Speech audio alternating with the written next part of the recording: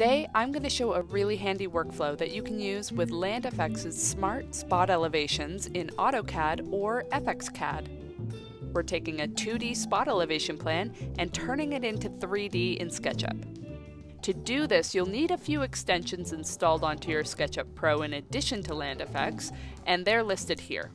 Both of these are free. You'll find Toposhaper in particular on SketchUcation.com, but I'll link to these below.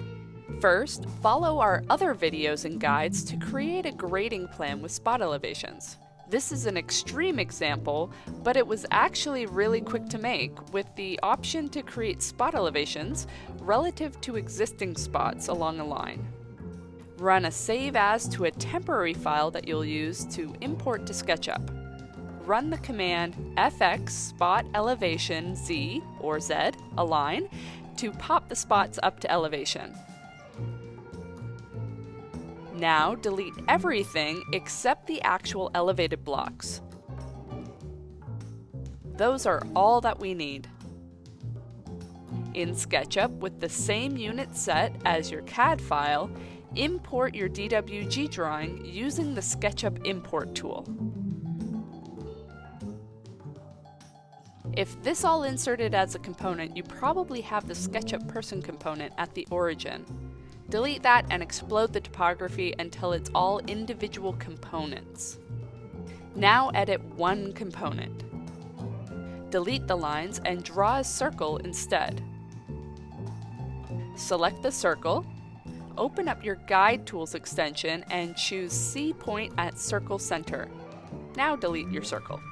This created a single construction point, also known as a guide point, at the elevation of all of your spot elevations. Now explode all of these components so you only have the guide points, and finally make them all into a single component called surface. We can now use Toposhaper with these guide points. Choose the option to create a terrain using Tri-Mesh off of a point cloud.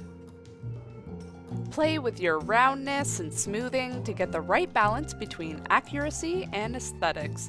Then generate contours if you'd like to, so you can send them back to CAD. Now you can use your LandFX import tools to bring in your planting and site amenity design into a 3D world.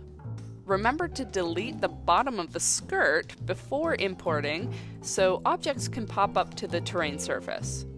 Now you can offer your clients a lot more value with your designs, with just this quick and easy addition to the tools you're already using.